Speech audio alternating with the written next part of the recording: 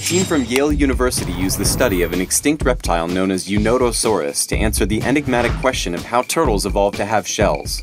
According to lead author Tyler Lyson, the Eunotosaurus, quote, helps to bridge the morphological gap between turtles with their funky body plan and the more generalized lizard body plan.